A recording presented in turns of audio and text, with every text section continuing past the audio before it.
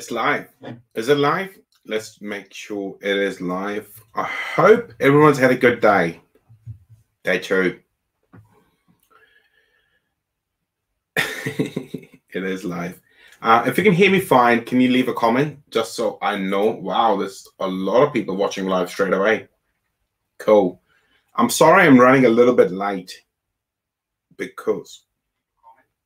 Yes, I can hear myself. Sorry I'm running a little bit late. My story time for telling stories to my 2 lovely kids kind of dragged on. There was a missing cat. Yeah, I'll make up beautiful stories for them.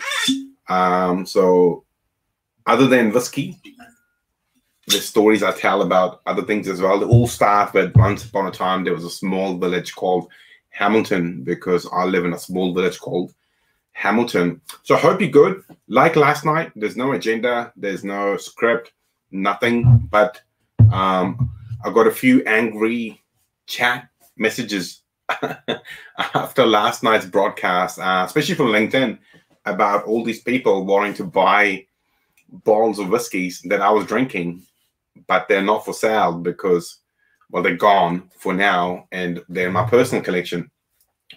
So I thought, to be fair, I'll talk about 3 whiskies a little bit, but just a normal chat like last night. But if you talk about 3 whiskies, people can buy, because I end up talking about them. Obviously, I like them. That's why I drink them. I do not bring whiskies into my own home that I do not want to drink.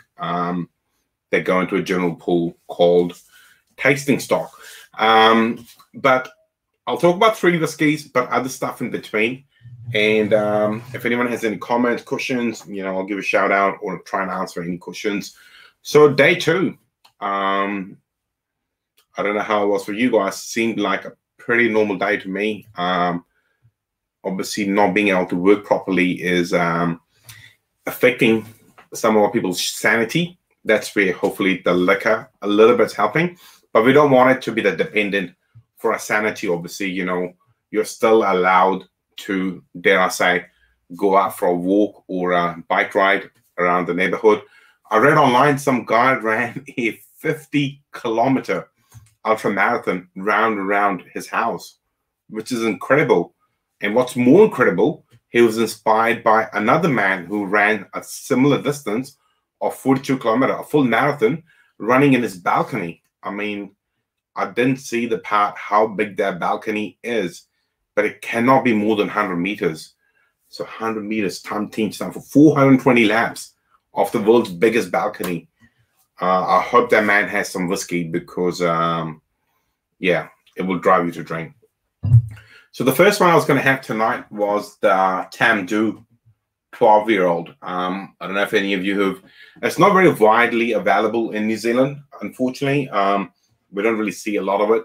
But this is the new shape bottle they do, which is quite pretty, actually. I like it. I like whiskey companies that spend a little bit more on packaging. Sometimes you can present a subpar whiskey or not such a nice whiskey and put it into a pretty bottle and it's passable. But Tamdhu is really nice and I really like this packaging.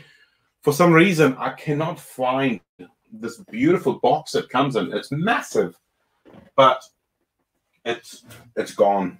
I don't know where it is.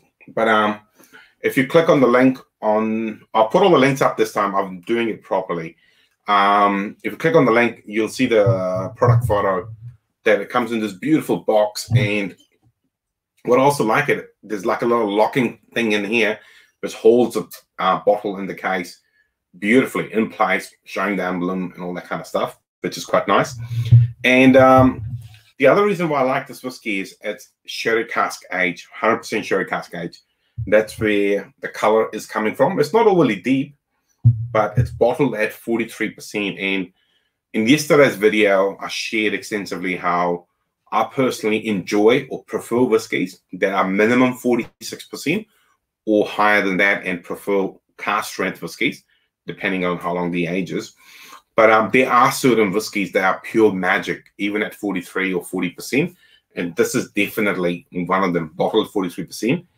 And yeah, there's lots of magic happening in here. Wow. So today, I brought out my Denver and Liley glass. I forgot to put the link for it, but you'll find it. We sell them on 8 p.m. and we sell a lot of them. This is their proper whiskey glass, which I was saying last night that actually, how about we do this? There's a little bit of Talisker from last night. Smoky, still left there. I'm trying to do something with it, but I'll explain that later. So these are 2 different glasses that do. This is the whiskey glass, and that's the bourbon one. And if you look at the shape, I mean, very similar. This one's a bit rounder, bigger. This one's a bit narrower. But the key difference, this is very heavy. It's got this big glass bottom here, almost like a paperweight, which I really like because, you know, I like holding heavy glasses. But for purposes of drinking Scotch whiskey and drinking neat Scotch whiskey, this is the preferred one because for nosing, this is just phenomenal. Wow. Beautiful.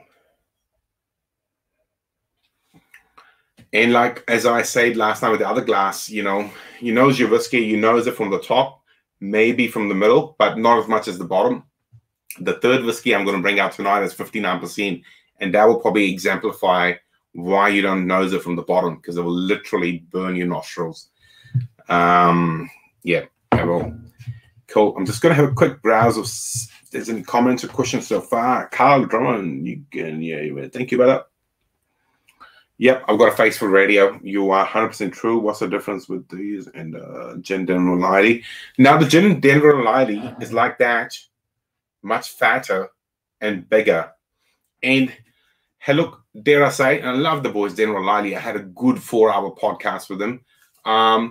It kind of feels like it's another glass to add to the range. Maybe Dan will be watching this and tell me I'm an idiot, and he explained to me how it's different. But it just seems like this one a little bit bigger, and obviously you need it to be bigger because you're going to mix it with tonic or whatever you drink your gin with. So you need it to be a bit bigger. But in terms of if you're going to be mixing a drink, I don't know why a glass in particular would help with it.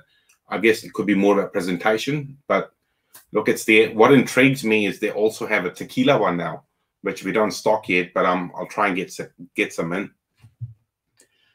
Cool. And what are the team up to on LinkedIn? Are they watching tonight?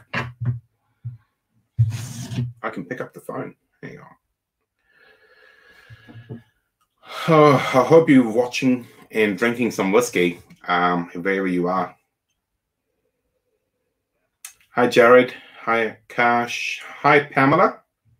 Hi, hello. Hi, Daryl. And Tim Humphreys. Yay.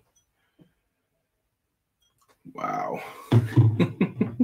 So I said that last night, right? And I say that all the time. If you've been to one of my tastings, I say that. Well, I say that some people get drunk and don't listen to me, but that's fine. Doing it this way, I don't have to deal with that aspect of it. So if you're getting drunk at home, please be careful. But at least I don't have to deal with you because I've been a retailer for a very long time. And doing the tastings I enjoy. I'm allergic to drunk people because I, in particular, do not get drunk. I have a happy line and I stay just below it if I can. People go past it when you're doing tastings because you're in a pub or a restaurant, and in between the 5 or 6 samples we give them, they're having a few craft beers or wine, dare I say. So coming back to the whiskey, 43%, sherry cask, and on the nose, I get a lot of nutty character initially. I don't know why. Like a hazelnut sort of character, and then the sweetness of the sherry and a little bit of spice. The cinnamon starts to come through.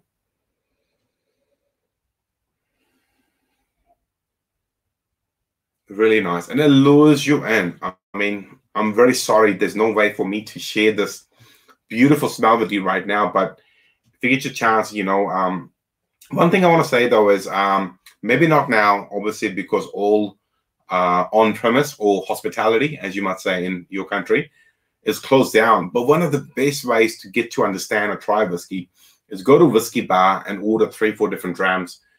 It might sound a more expensive way of doing it, but you can try that particular whiskey for 10, 12, 13 bucks, hopefully, without committing to $120, $130 bottle. Just Just the top. Oh, you can nose this forever. Beautiful. And like I said before, anything and everything you can see behind me or off camera is stuff I drink and I enjoy. I do not bring anything home that I'm not in love with that can stay in tasting stock.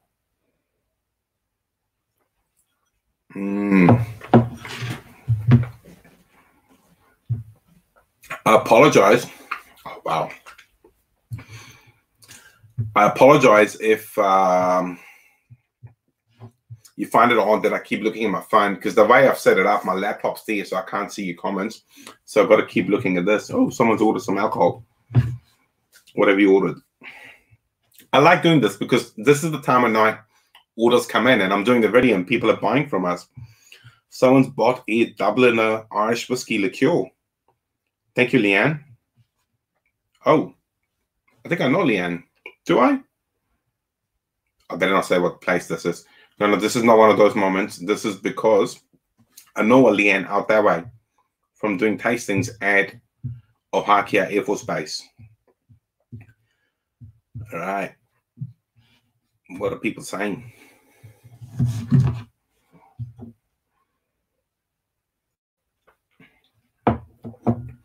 What are people up to on 8 p.m. Facebook page?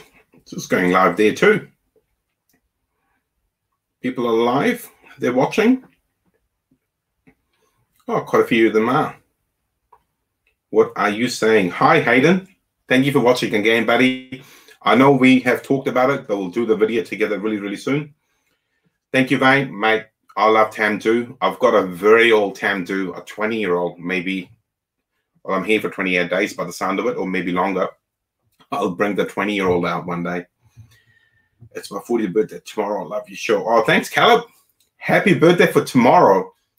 Mate, birthday in isolation. How to say it, because yesterday I shared that it's my daughter's birthday, and I felt it was kind of a weird way of binding me in the house, because dare I say, man, I don't want to sound condescending, but if it wasn't because of that, I would have come home around 6:30 after work. But yesterday I got to spend quite a lot of time with her, and hopefully you're isolating with people you love.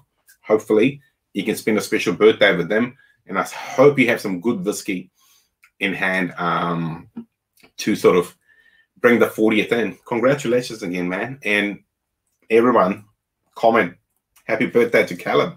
40, wow. Wow. I guess one thing you could defend whiskies that are at 40, 43%, and I always say during the tastings, bulk of the population abuses whiskey, because you can put any amount of whiskey in their glass and they will knock it back at the same speed. If it be at 40% or 43 or 60%, they'll knock it back at the same speed. So in a weird way, stuff watered down to 40, 43% works really, really good for that kind of part of drinking community, because, yeah, what I'm going to bring on at number 3 is not for drinking fast. It's to be savored. It's to slow the drinking down.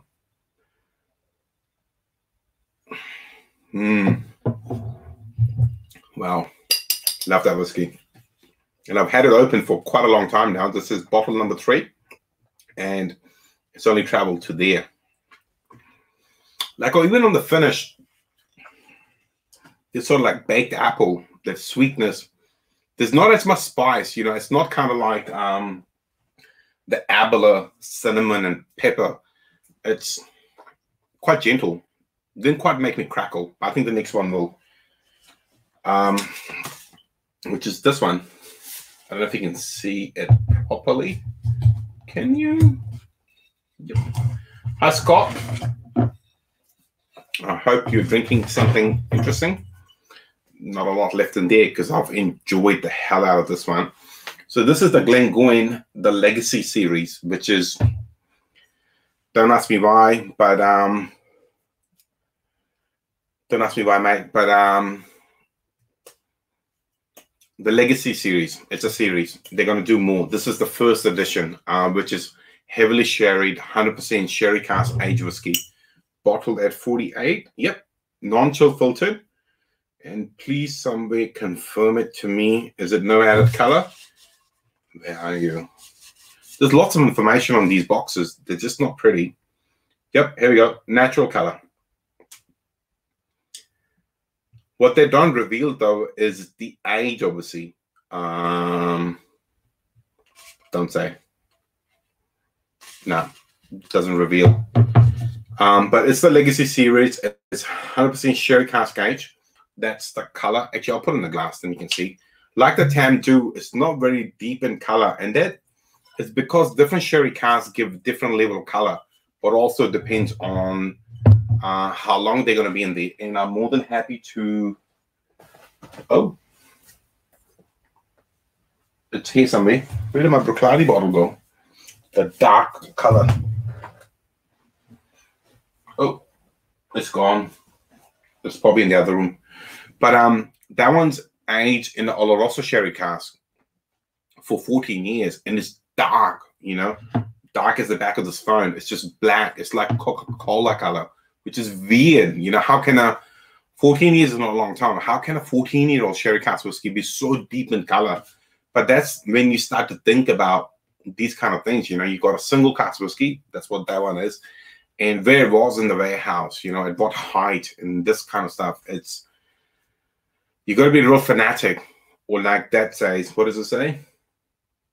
Let's see if I can get that right. Oh, no, my hands. You can see whiskey nut in the middle. You got to be whiskey nut to start to think about whiskey that much. But that's the color on it, if you can see it. It's quite cool. All right. I'm going to go high tech and see if I can bring comments up here instead of looking on my phone. What does Scott say? Glenfiddich 21, mate. Can I say, I've had the utmost pleasure of drinking Glenfiddich 21, amongst other things, at the board table at Glenfiddich Distillery, where the original owners, the family members, still sit down to make decisions around the company. I've drunk Glenfiddich 21 there. I don't know how you can beat that. That'd be probably one of the most important tables I've drunk whiskey on. I mean, this is just a cheap table from their house, but the other one was next level. Glenfiddich 21, 26 that day. A cask sample of 15-year-old Glenfiddich, Project 20, and another whiskey that I forget, and then heaps of cask samples while the warehouse tour. I don't know how you beat that, but I'm just going to quickly see if I can bring up comments from other places. Yes, this is like magic. Ooh, you're vowed, Scott. That's good, eh? That's good. Cool. No, I can't. I'm not very hard tech. I'm just a simple guy.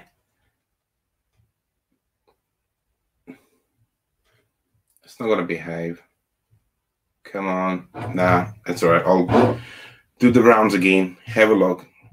If someone knows something about an app called StreamYard that I'm using, can you please tell me when I'm finished how I could maybe flick through more efficiently?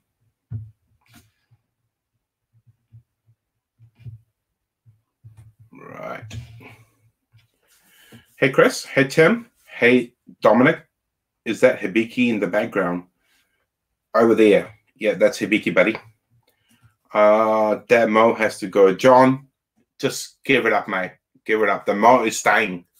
It's here. The people have spoken, and my customers and well-wishers, clearly you're not a well-wisher, but you are a good customer, but you are a very good friend as well. The Mo is not going anywhere. It's staying here. Cool. And Andrew's watching. Hi, Andrew. What is LinkedIn up to? Hi, Ricky. You're calling. Oh, hi, Dion. Hi, Vineet. All right. Should I drink some of this? Let's try some of this. 48% sherry cask. Hey, look, I said at the start, there's no script. I'm just rambling. Thoughts are coming to head. I'm reading stuff and I'm responding to it. So if you're finding this very hard to watch, you're welcome to leave. This is not one of those sit down, here's the 3 whiskies, here's the tasting notes, and oh yeah, goodbye. See you. That's not what this is about. Oh, Nice. A little bit of spice.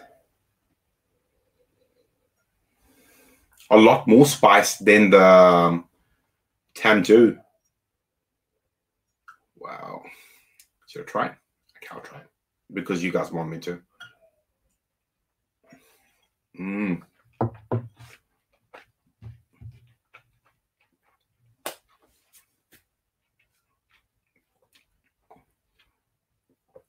So the key difference, and this one can come back, but palate is on fire. It's oily. It's making me crackle. Huge difference.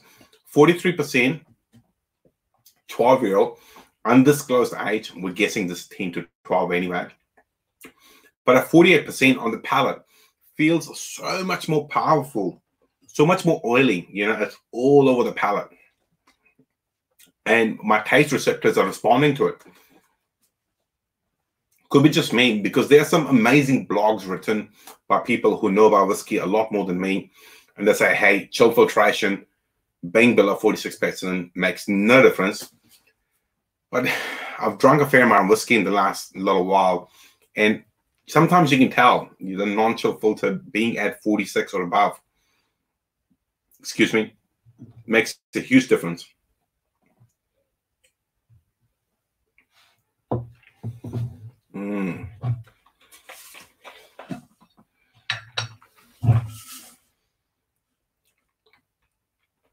It's a little bit of like mandarin or creamy character. There's a bit of creamy character. And I always get that with Glengoynes. There's a sort of underlying buttery, creamy note. Really nice. It's making me crackle. I'm going to set up a new Instagram handle calling whiskeys that make me crackle. All right. Could you please comment if you tried either one of those whiskeys before? The first two, which is the Tamdhu, 12-year-old, and Glengoyne Legacy Edition 1. I wonder if the Edition 2 is out, because we always get stuff late. And with this closure now, I think it's going to be even later, but we'll see. This is very important. If you're going to be enjoying your whiskeys at home, as much as I do, you got to have the waters. Don't be afraid to drink water. All right. Number 3 and the last one is this tiny amount.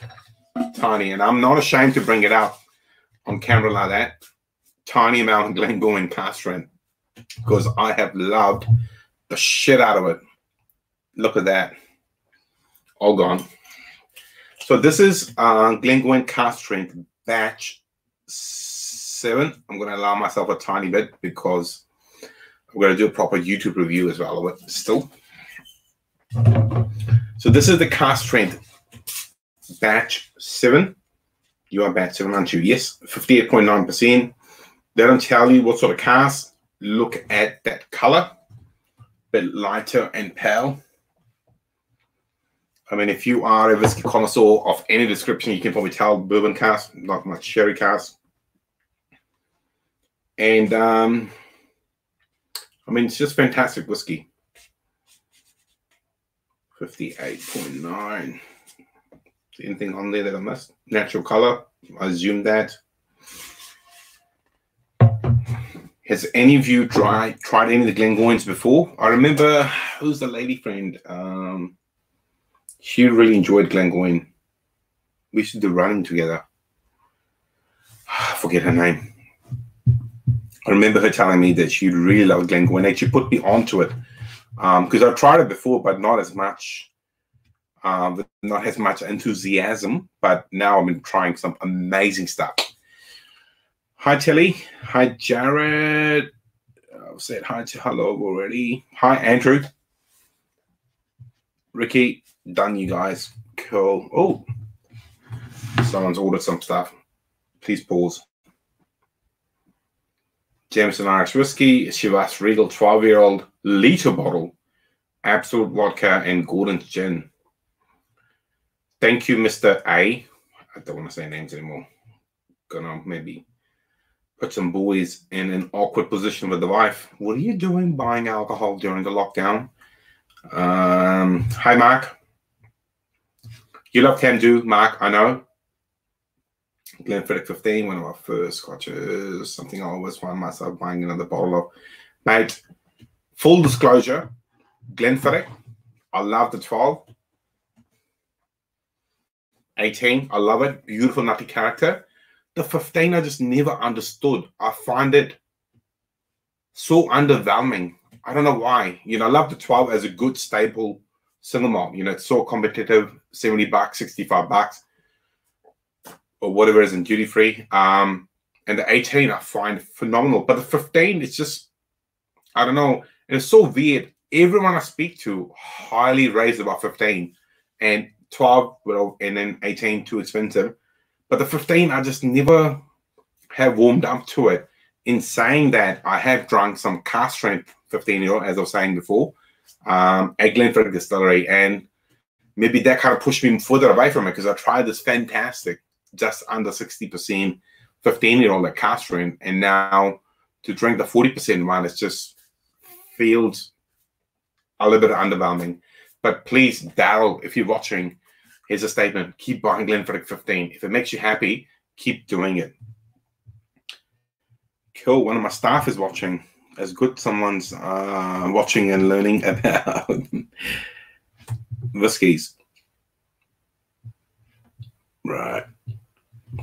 Cool. Right. Well, let's get into this one. It's a bottle of 58.9%. What I like about this whiskey in particular is the length. And that's not just because of the ABV. I mean, it's very high, 58.9%. You can drink 58.9% vodka and it will burn your palate and you will remember that for a long time. That's going to happen. There's not going to be a lot of flavors, maybe a little bit of ripe banana or whatever, but it will burn your palate and you will remember that for a long time. But a good, interesting whiskey with a long length intrigues me because as it's lingering on your palate, there's different flavor notes that come up slowly from back and front of the palate or even mid palate and keep rolling around. And I'm quite keen to get into it now. Wow. It's funny I said bananas, but this is loads and loads of ripe banana straight on the nose. And that creamy Glengoyne character, how did they do it?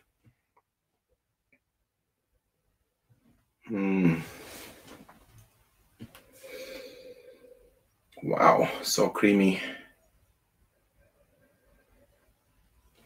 Wow. So this was the whiskey that I was going to exemplify why the Demerlady glass and how it works if you nose from top, middle, and bottom. So I'll give it a go, see what happens. So in the nose, it's coming to me. It's okay. No one's attacking my nose. That's absolutely fine. Beautiful, creamy, vanilla, buttery notes are coming up. No spice. That's what kind of alludes to it that it's a bourbon cask. All right, mid palate, things are still okay. 58.9%.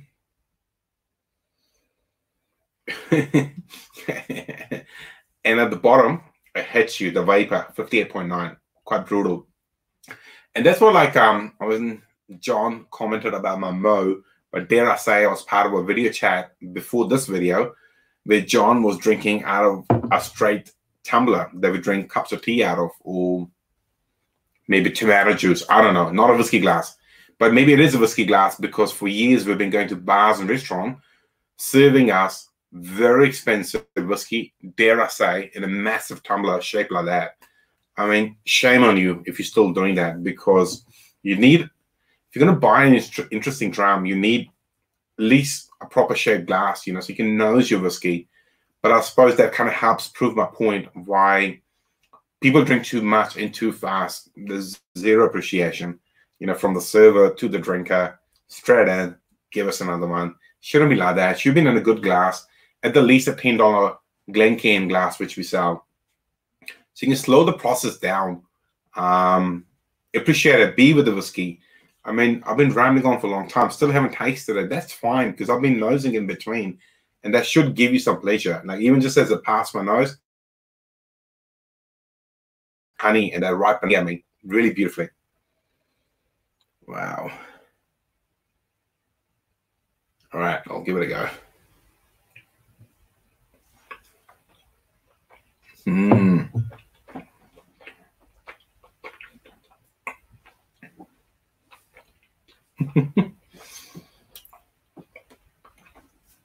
So thick, you can chew it.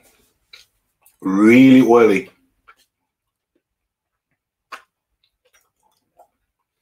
Wow.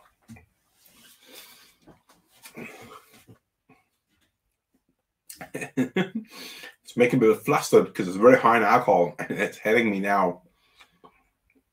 Quite powerful. Loads and loads of vanilla. It's kind of creamy character.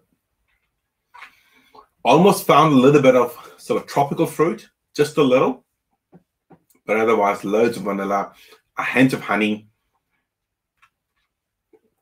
Quite milky smooth. You know, it's really good. There's no spice, hardly any spice. I mean, that's just beautiful. I mean, dare I say, that is 145 bucks, 150 versus the Nadura Glenlivet. You can see it. Which is also cask strength, is also batch. It is, I'll bring it out. Let's do it. Let's do it side by side. But that retails for 100 or 110 bucks. It's in every liquor store. We sell obviously quite a bit of it. Versus that, which is, no one knows about Glengoyne. But let's see on live what that versus that feels like. And I'll try my best not to put one or the other one down. Let's see.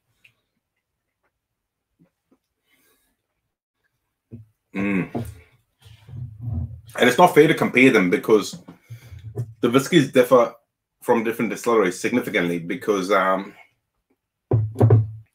that's a Highland single malt. It's a grassy, easy drinking space side was supposed to be.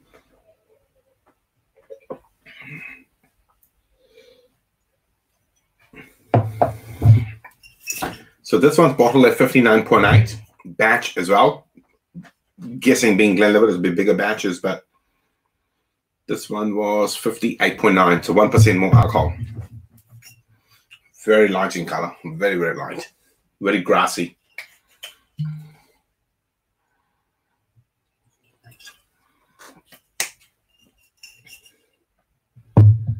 Right, let's give that a go.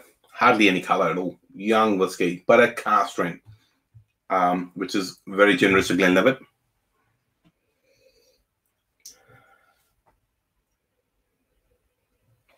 See, quite fresh in the nose, and I suppose Glenlivet is supposed to be like that, really fresh. Just a bit of apple.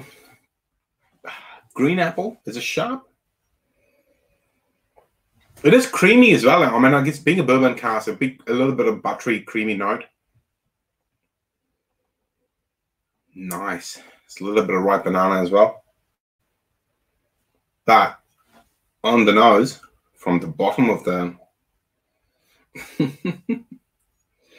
It's fun to do that sometimes just to remind yourself how you could be nosing your whiskey completely wrong and be blown away by it. If you're a novice drinker, you get this expensive whiskey from us at 8 p.m. and arrives to you in a courier, and then you put in a hopefully proper glass, you can go to nose and go, whoa, that is burning me.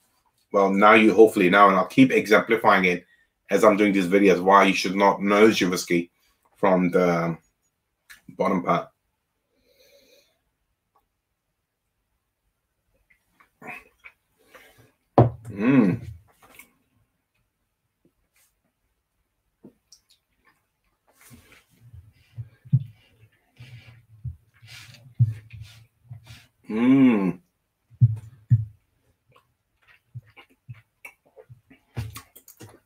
Very creamy. A lot more tropical sort of fruit character. My palate's on fire. Two back-to-back cask strength whiskies. You are going to take off. So you probably don't want to do too much of it at home. It's quite nice, making me crackle. Really nice. A little baked apple as well. Quite nice. Moment of truth. $105 or maybe $110 versus 140, 150. Small batches. People don't know about it. Available a lot. Lots of different batches. I don't know. Would you pay the extra $40? I would. Because I want to try something different. Lot more creamier, buttery character, really rich. This seems lighter, a bit grassier, maybe a lot easier to drink. You could try and make an interesting cocktail with it too, because it's quite high in ABV. And I'm pretty sure some bartenders are probably already doing it.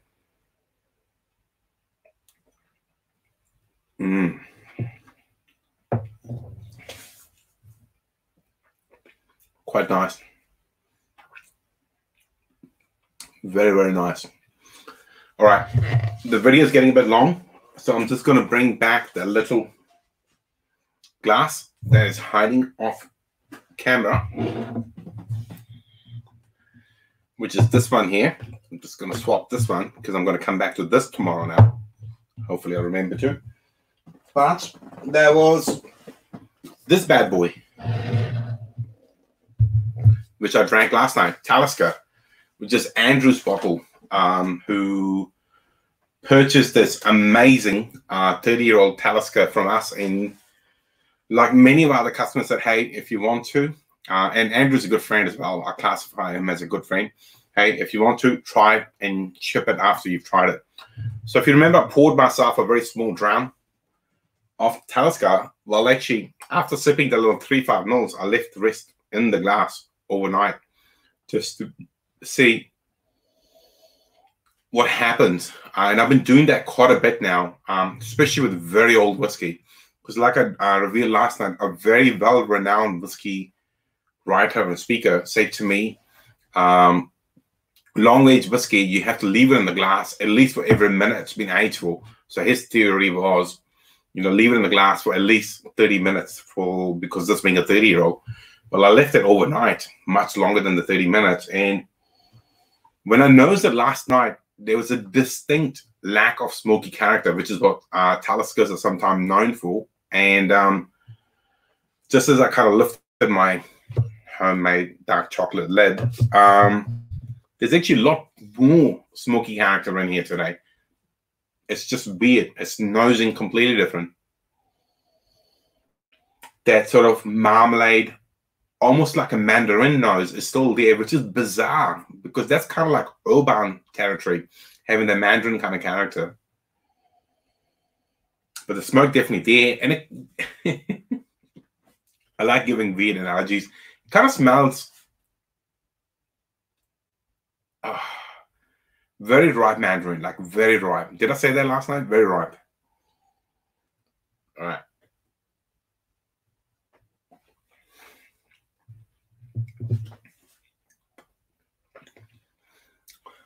Very similar on the palate. Very similar. But on the nose, a lot more smoke. That was bizarre. All right. I'm just going to quick round off the comments. And then I'm going to go, oh, someone's ordered something. Scott has ordered a Glengoyne. Bravo, buddy. You're going to enjoy it. Trust me. You're going to have a good time with it. It's very nice. Good on you, brother. All right. What are you guys up to on LinkedIn? Thank you, Andrew. Thanks for your comment, mate. I mean, all this is work of passion in between the sale breaks. But I ramble on because I love talking about whiskeys, mate. It's 100% work of passion. Thank you for watching, Scott. And lastly, my Facebook page. What are those crazy people up to? Hey, John Duran, joining you with the Bullmore 18, mate. Love the Bullmore. Beautiful. And John, I'm going to call you. We have stuff to talk about. Hopefully you have found yourself a better whiskey glass by now. Not drinking out of